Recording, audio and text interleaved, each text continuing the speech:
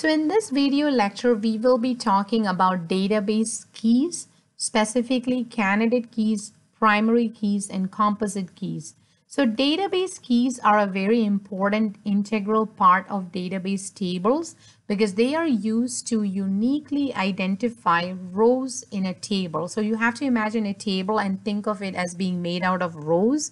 If we need to uniquely pinpoint a particular record or a row, we use keys for that.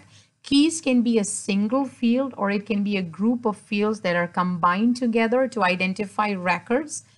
Keys can be unique or non-unique. We will mostly be focusing on unique keys.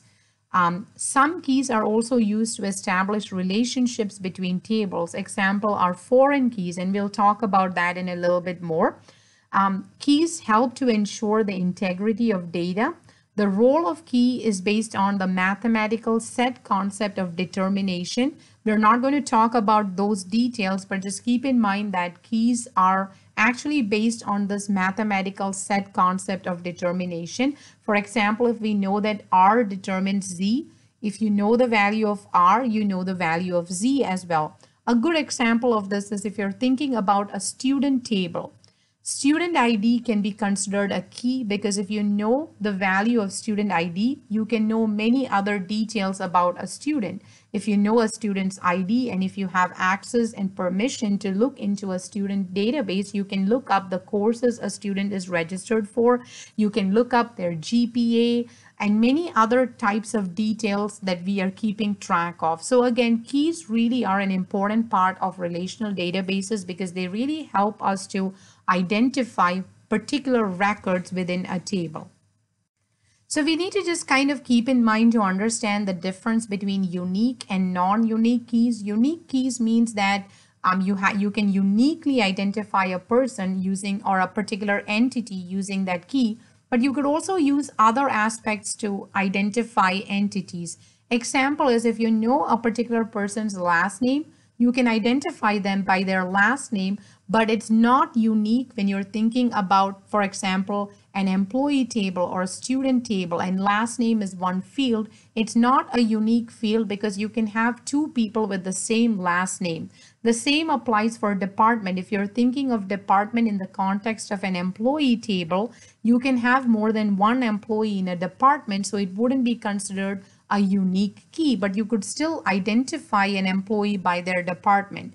Student ID, on the other hand, if you're thinking about it in the context of a student table, would be considered to be unique because you don't have two students with the same student ID. Date of birth would be non-unique because you can have many people that share the same date of birth.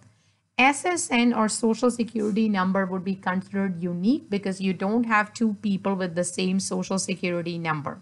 So there are different types of keys, and we are going to start by talking about the candidate key. So a candidate key, again from the name, it means candidate, which means it's a set of all keys in a table that are eligible to become unique keys. So let's look at an example of a student table here. You have student, and we are keeping track of all these fields: student ID, SSN, date of birth, address, email, telephone, tax ID.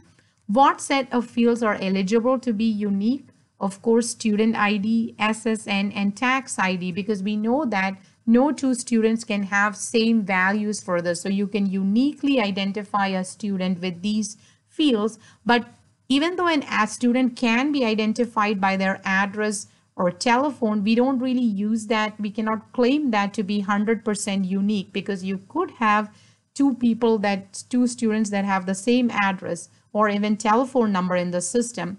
Email, some people could say that it is unique, but we don't really like to use email as a part of a key because sometimes emails could change and emails could also be inactivated and a new student comes in and could get the same email ID. So we really stay away from using emails in terms of keys. So we can say that these three fields are unique in this particular context.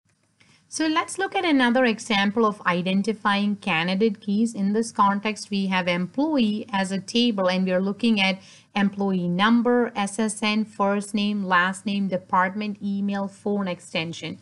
Now, I do have a business rule or assumption that's listed here, and this is very important because for different businesses, you could have different rules that would change their candidate keys. So it's very important to carefully read the rule that says that there are no two employees with the same last name and phone extension. So you would not have, in this particular context, two employees that share the same last name and phone extension number. So based on this, what would be some possible candidate keys that we can identify? So we can say that we have three possible candidate keys here. We have employee number, SSN, last name, and phone extension together. This is based on the assumption here that there are no two employees with the same last name and phone extension number. So based on that, we can say that employee number is one possible candidate key because no two employees share the same employee number.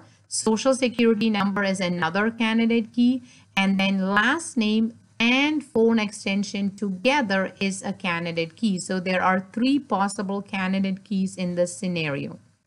So the next type of a key is a primary key or a PK. This is very important because the primary key is one of the candidate keys that is selected to uniquely identify records in a table. So if we go back to the student table example that we were looking at, although student ID, SSN, tax ID all qualify as unique keys, we pick one key to become the primary key. And in this context, we pick student ID because primary keys are best, as a best practice, we want to use primary keys that are short and numeric.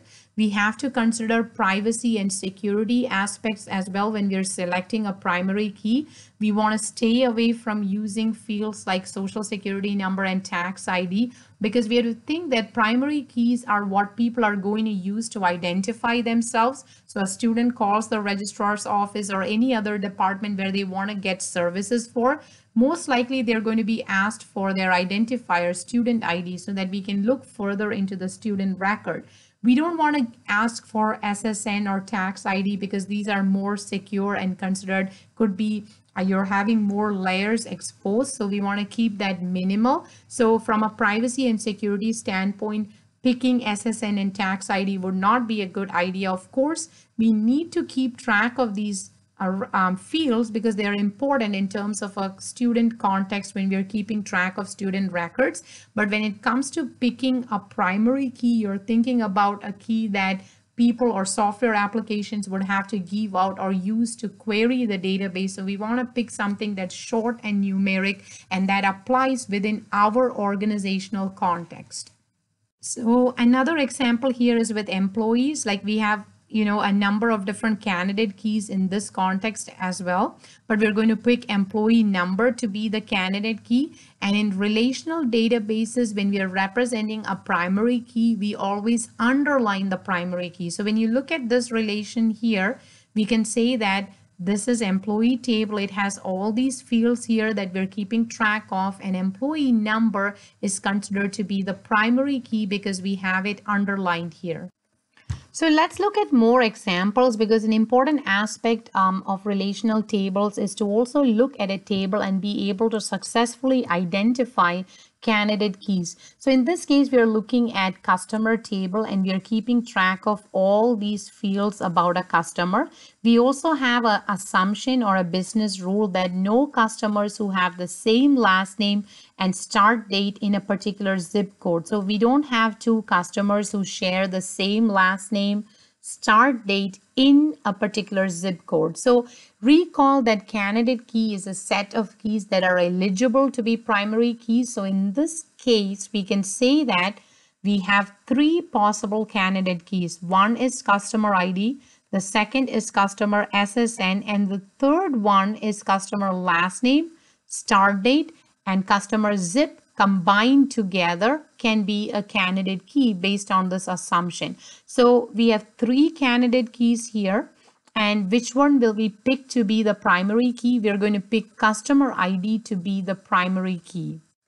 Finally, we are going to talk about composite keys or composite keys. When you have a key that's composed of more than one attribute, we call it a composite key as well. So in this case, for example, if we're going to look at that employee example that we looked at, we identified employee number, SSN, last name, and phone based on the assumption as the three possible candidate keys. We can say that last name and phone extension, this particular candidate key is also called as a composite or composite key because you have more than one attribute that's combined together.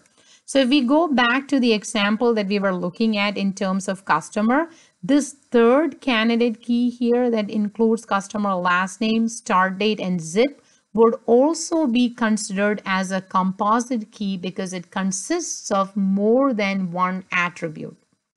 So when would composite keys be important or be used?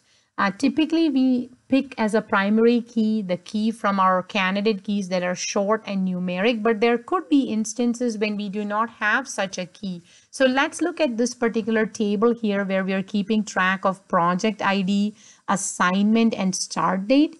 Project ID by itself cannot be a key because you have repeating values, or it cannot be a primary or candidate key because you see that you have repeating values of project ID. 110 is repeating more than once. When we look at assignment, the same applies. You cannot have assignment because you have the same number that's repeating more than once. And start date, of course, is not a good key. So in this particular situation, if we have to again go back to the business rules that really define this. If we say that each project does not have repeating assignment values, we can combine project ID and assignment together to form a primary key which is unique, and that would also be called as a composite key because it includes more than one attribute. Here is another example of where a composite key might be used. Again, if you're keeping track of patient ID, prescription type, and status, and we look carefully, we have repeating values of patient and prescription. But if we have a rule that each patient can have only one type of prescription, we can combine patient ID and prescription type together to form a primary key, which is also a candidate key. And in that case, we can call that key as composite because it includes more than one attribute. So to recap, we have talked actually about three keys here. We have talked about candidate keys, which are the set of all the keys in a table that are eligible to become the primary key. The primary key is the one key or the set of key that we pick to become the primary key of a table. Composite keys are keys that include more than one attribute.